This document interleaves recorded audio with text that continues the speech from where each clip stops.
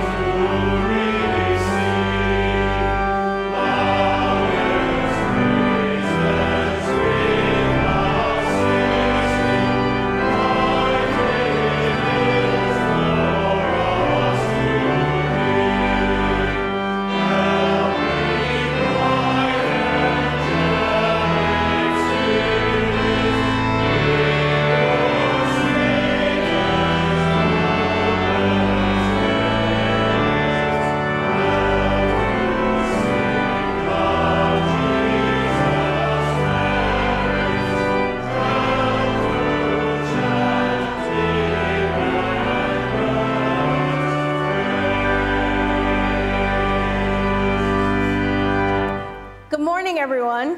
Good morning. I hope you all had a happy Thanksgiving with family and friends. It is a joy to be here in worship with you, whether you're here today or whether you're listening on the radio. It truly is a joy to see you. And I invite you now to share signs of peace with the people next to you. May the peace of Christ be with you.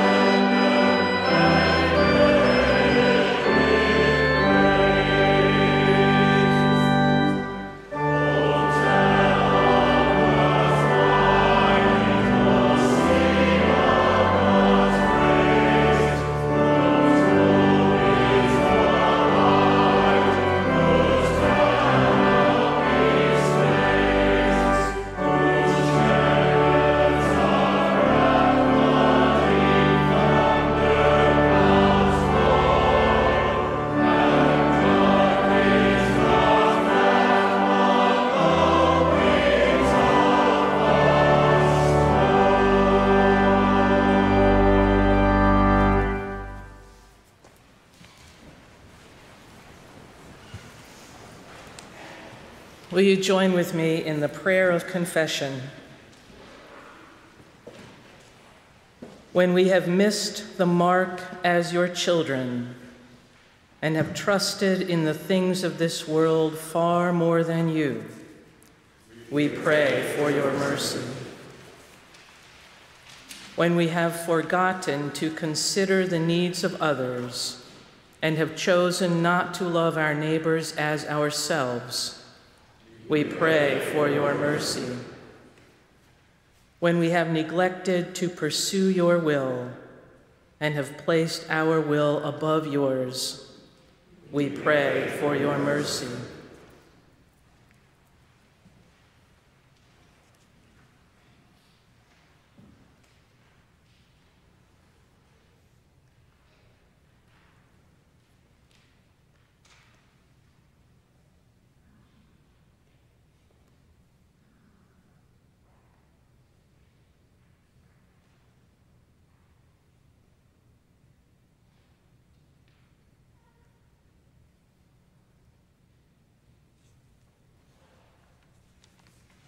Beloved friends, hear the good news. God's mercies are new every morning. The love of God never fails to reach us when we need it the most. In the name of Jesus Christ, we are forgiven. Amen.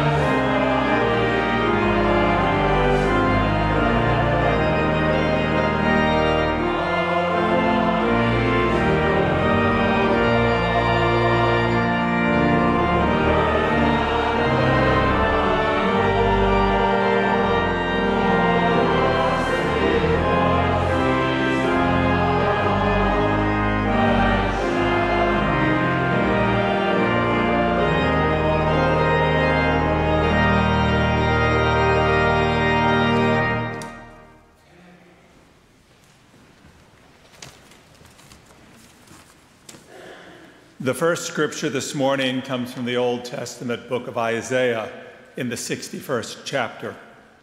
The Spirit of the Lord God is upon me because the Lord has anointed me. He has sent me to bring good news to the oppressed, to bind up the brokenhearted, to proclaim liberty to the captives and release to the prisoners. And the second scripture this morning comes from the New Testament Gospel of John in the 18th chapter, 33rd verse, and is set following Jesus' arrest when he was brought before Pilate. Then Pilate entered the headquarters again, summoned Jesus, and asked him, "Are you the king of the Jews?" Jesus answered, "Do you ask this on your own, or did others tell you about me?" Pilate replied, "I am not a Jew, am I? Your own nation and other chief priests have handed you over to me. What have you done?" Jesus answered, "My kingdom is not from this world. If my kingdom were from this world, my followers would be fighting to keep me from being handed over to the Jews. But as it is, my kingdom is not from here." Pilate asked him, "So you are a king?" Jesus answered, "You say that I am a king. For this I was born, and for this I came into the world, to testify to the truth. Everyone who belongs to the truth listens to my voice." Pilate said to him, "What is truth?" After he had said this, he went out and to the Jews again, and he told them, "I find no case against him." The word of God for the people of God. Thanks be to God.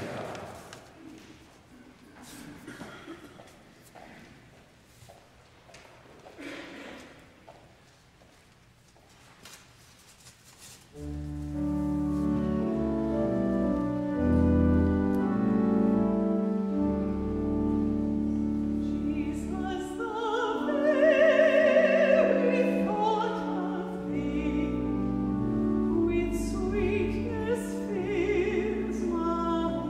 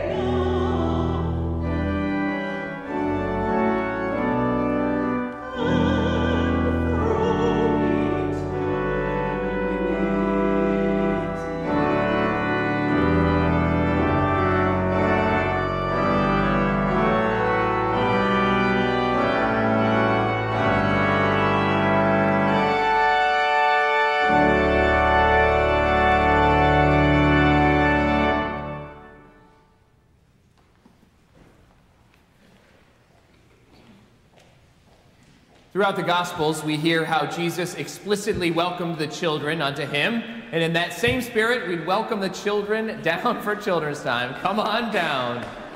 Children are always welcome to stay with us in the worship service, but for those who might like it, we have immediately following this Children's Time enrichment for ages 4 through 5th grade. So come on down.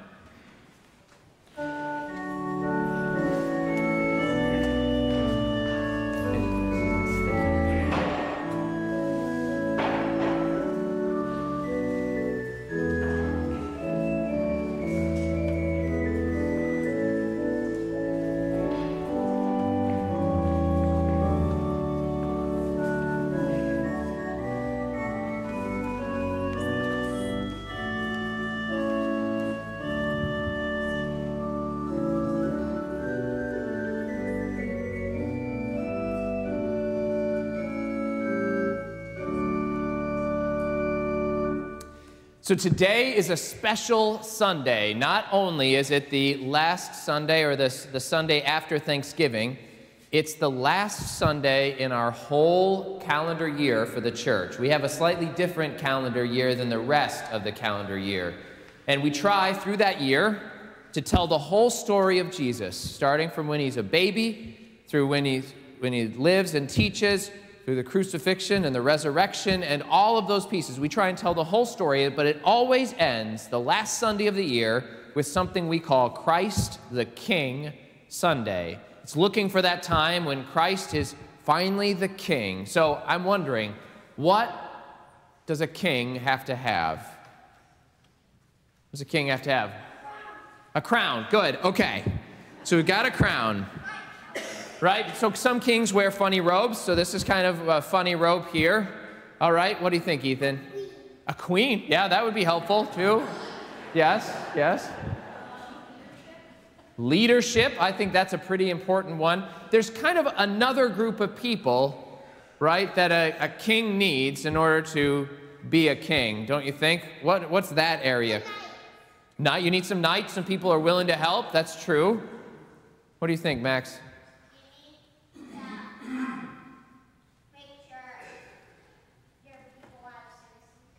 Yeah, there's a citizenship, right? There's people here. I would say you kind of need a kingdom, right?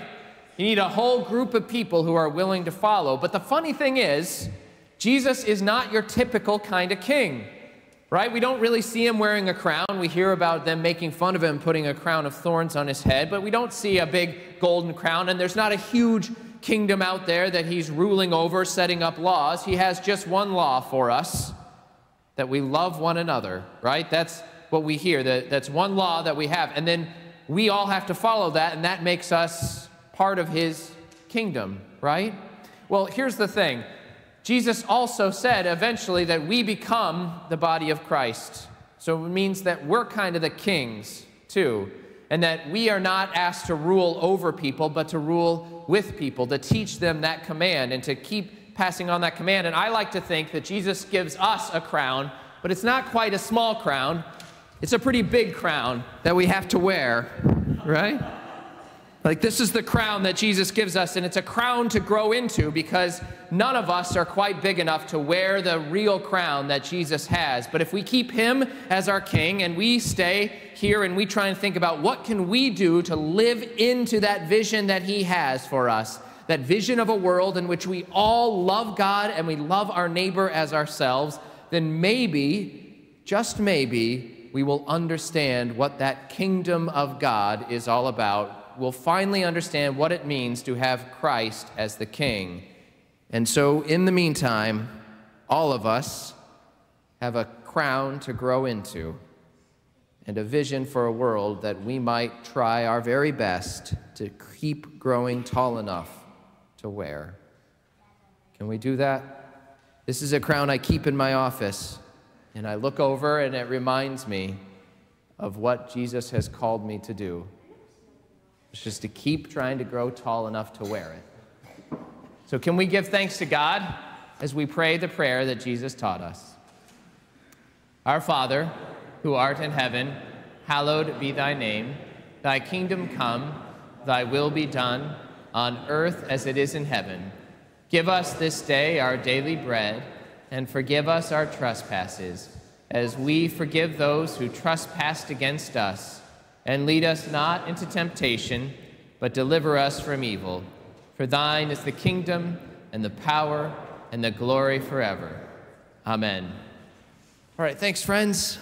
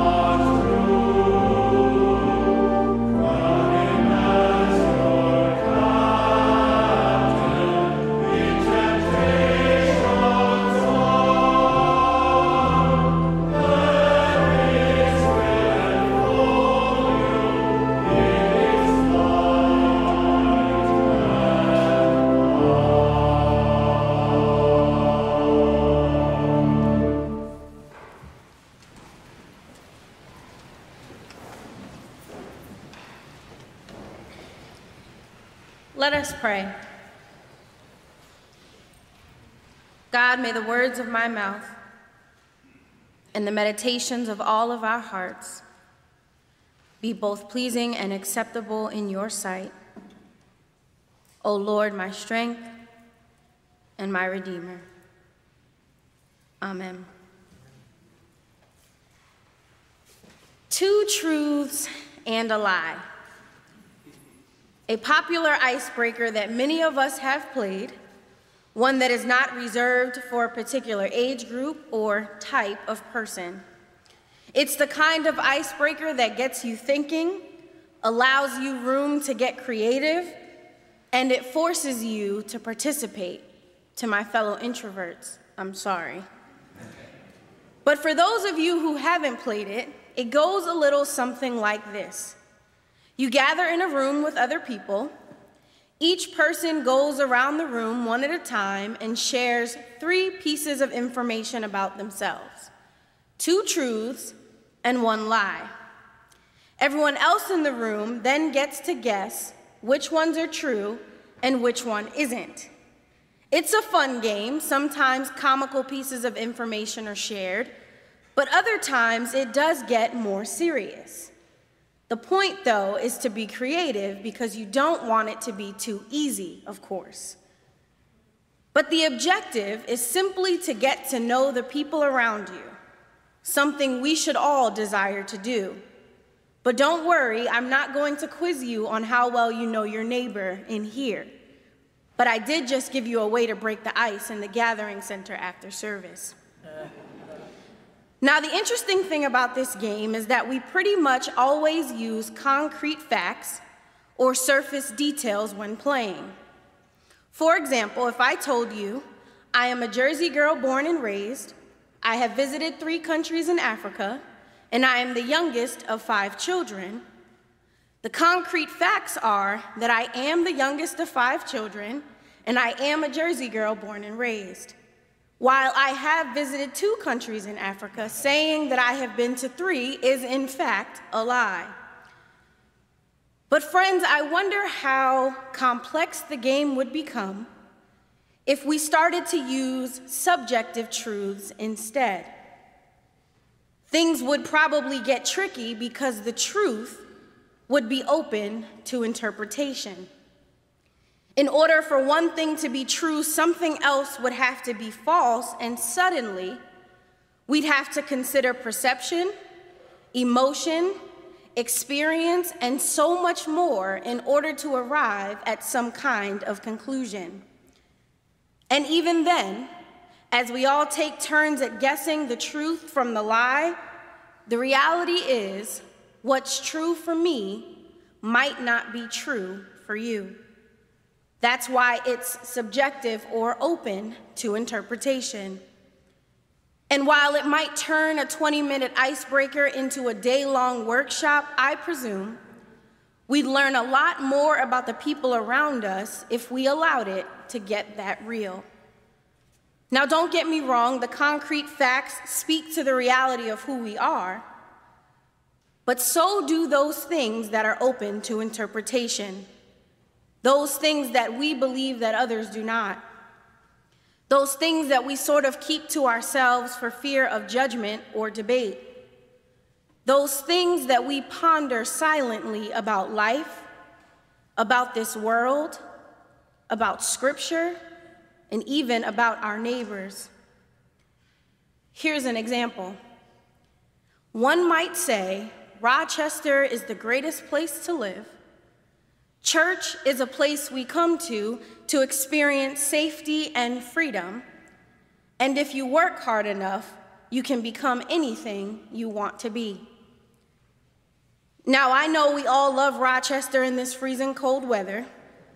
Church is, for many of us, a second home, and we've all worked extremely hard to get to where we are. But that might not be the case for everyone you ask. It might not even be true for all of us in here. Because you see, society doesn't make it possible for hard work to be enough. And church hasn't always been safe and salvific for those who didn't quite fit in. And according to news reports, friends, Rochester is one of the hardest places to live for people of color and others in poverty. You see, suddenly what we thought was an easy game of 2 truths and a lie becomes a bit more complicated. Why? Because the truth for me might not be the truth for you. So what then is truth? And it's this question, my friends, that stares back at us from the pages of Scripture in the last verse of our reading for this morning. What is truth? It's a question that has been widely debated across professions, cultures, and generations. It's a question that everybody asks, but nobody really answers. And it's a question that, even in the context of this scripture, never really gets the attention that it deserves. And as I consider the sometimes subjective nature of this thing called truth, I'm led to ask a completely different question. Whose truth? Because again, if we all take turns at guessing the truth from the lie, the reality is what's true for me might not be true for you. But even with that being the case, that doesn't mean we shouldn't share it. Earlier this year, upon receiving her Golden Globe Award for Lifetime Achievement, and in delivering her acceptance speech, Oprah Winfrey declared that speaking your truth is the most powerful tool we all have. And that doesn't mean your truth is better than my truth or my truth more meaningful than yours, but it does mean that our individual experiences, feelings, perceptions, and stories matter. Our truths are our truths for a reason, and we should all feel compelled to tell them. The challenge, however, is to not stop there. If we do, friends, we risk getting so caught up in our own experiences that we neglect to consider anyone else's. If we do, we risk making our truth the only truth, and in turn, turning a blind eye to everyone else's.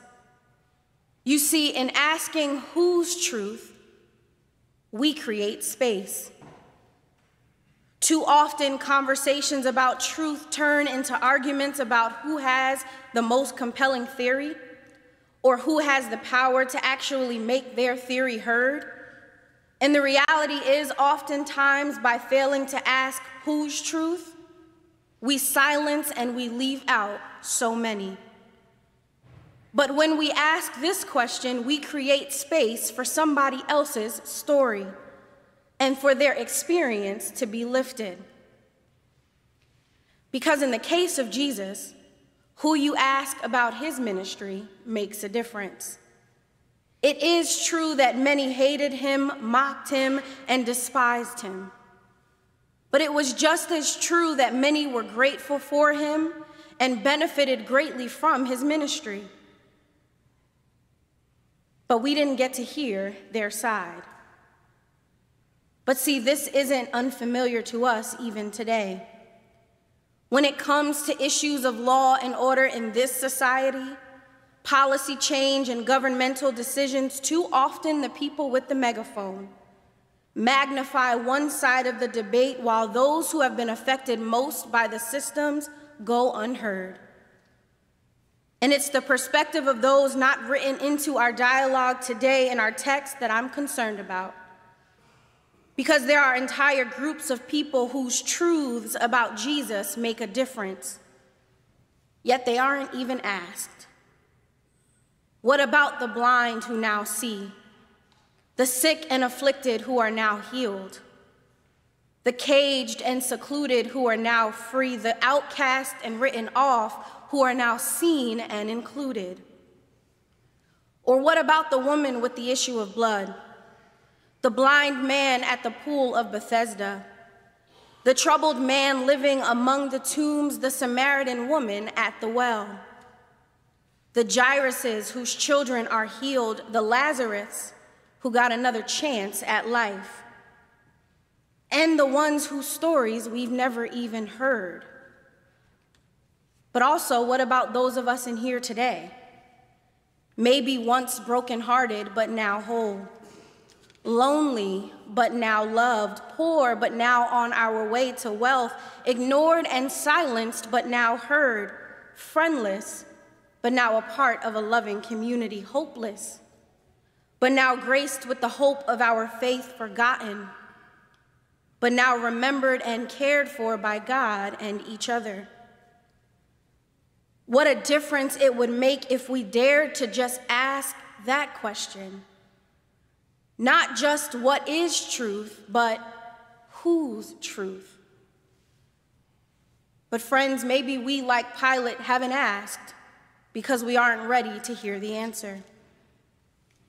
Because you see, by inviting the perspectives of others, by asking those around us to share their truth, we take a risk. We risk hearing that perhaps the way we see things isn't the same for everyone. We risk having to acknowledge that not only our opinions matter in life. We risk hearing that our truths about Rochester, church, and success aren't shared by all. And friends, we risk having to actually do something with what we've heard. The Spirit of the Lord God is upon me because the Lord has anointed me. He has sent me to bring good news to the oppressed, to bind up the brokenhearted, to proclaim liberty to the captives and release to the prisoners. When we dare to ask whose truth, we risk having to actually do something with it. Perhaps Pilate asks Jesus, "What is truth?"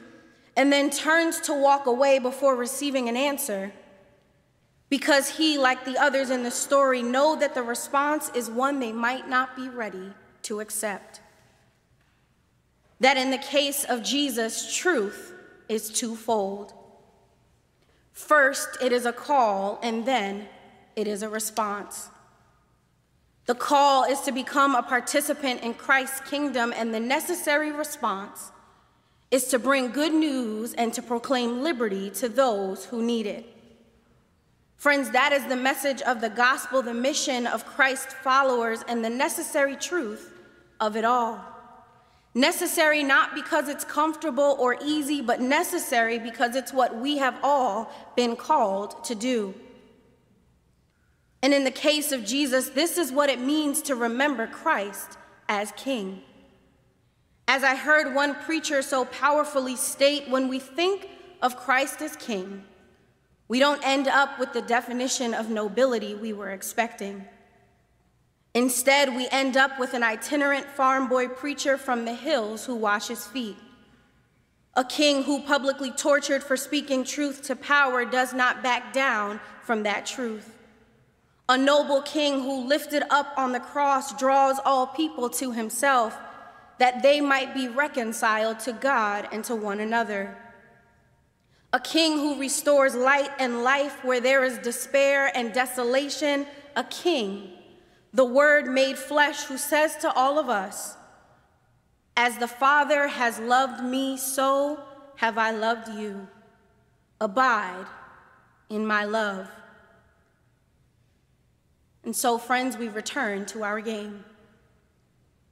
But this time, we call it two truths and a choice. We imagine two pieces of information that we know and believe to be true, and we offer a choice that we all need to make. Rochester is a diverse city with varying positive and negative experiences. Asbury First is a church that strives to create safe and salvific space for all who come.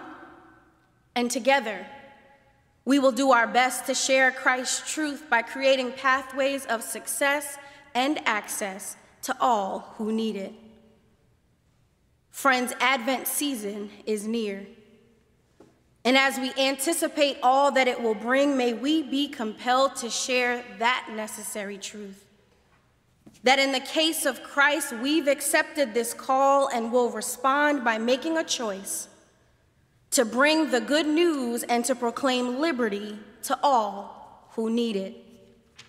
May we always create space by raising the question, whose truth, and then doing something about it.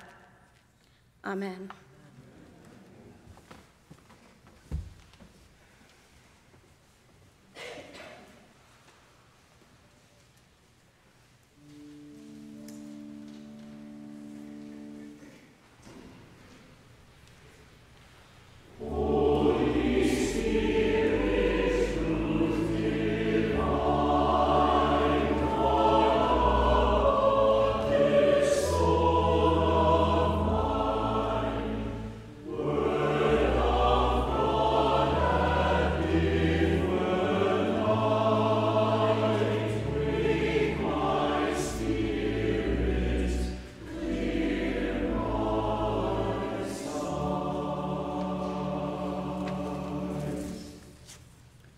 Let us pray.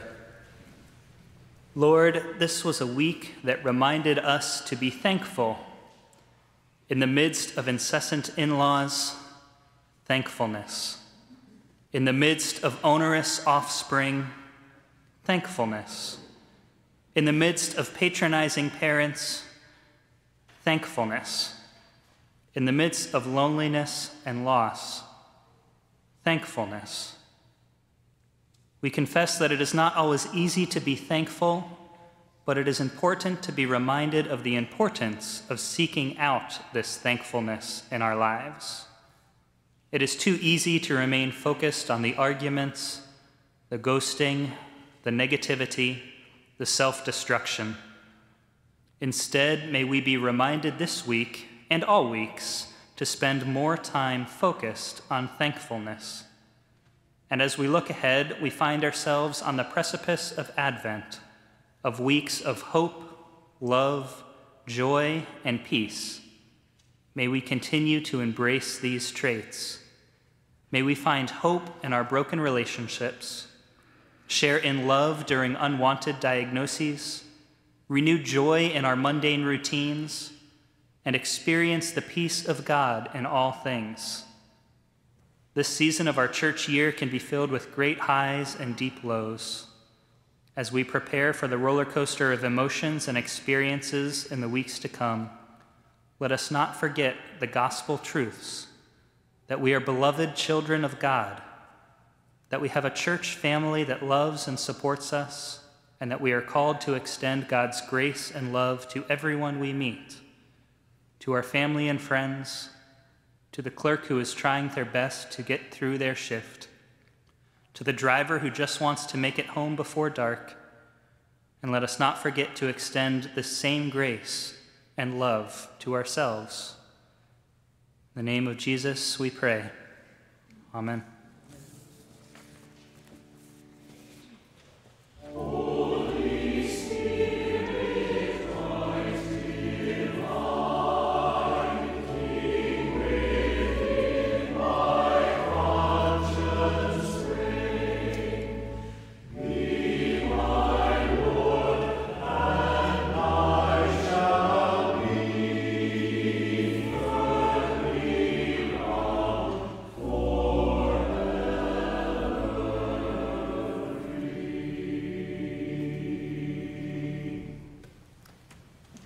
If you are visiting with us this morning, we want to take this moment to extend you a special welcome. We're really glad that you're here. Asbury First is not a perfect place, but we recognize that we're more perfect with you than we are without you. So we'd invite you to join us in our mission to love God and neighbor, to live fully, to serve all, and then to do it all over again until we get it right. We'd also invite you to join us in our ritual of friendship by signing that red tablet, which you'll find towards the center of your aisle. We'd ask everyone sign it that we might recognize your presence among us this morning. You may also want to keep it open that you might learn the names of those who are seated around you. Speaking of which, you may just want to, after the service, reach out a hand, meet someone new, take a moment to engage with someone else here in this moment. It takes a lot to step in the doors of a church. Take a moment to let them know you're glad that they're here. Whether this is your first Sunday or your 90th, we are really glad that you're here among us this morning. We also, for those who have noticed others wearing name tags, we have those for you if you would like one. Simply go to the welcome desk or go online and we'll have one ready for you within just a couple of weeks. There are many, many ways to get involved within the life of the congregation. Many of those ways are printed here in your bulletin, but more are printed on the hearts and minds of the people around you. Don't hesitate to ask if there's something you're wondering about. We would love to help you find that next step in. You may notice that we have several things happening in this Advent season, from a Star Wars class that is a one night only this Wednesday evening, just having some conversation about those theological themes in that class. Good it is. Yes, yeah, it should be very good. We hope you'll join us for that. It should be a very fun evening. And then beyond that, we have from caroling around the Christmas tree and having some cocoa to participating in our meditative service to coming and walking the labyrinth to taking that next step into the life of this congregation. We hope that you might use Advent as a time to engage and to take that next step into this congregation and into life together. With that said, we consider in this moment all that God has given to us as we give something back to God as the ushers wait on us for our morning tithes and offering.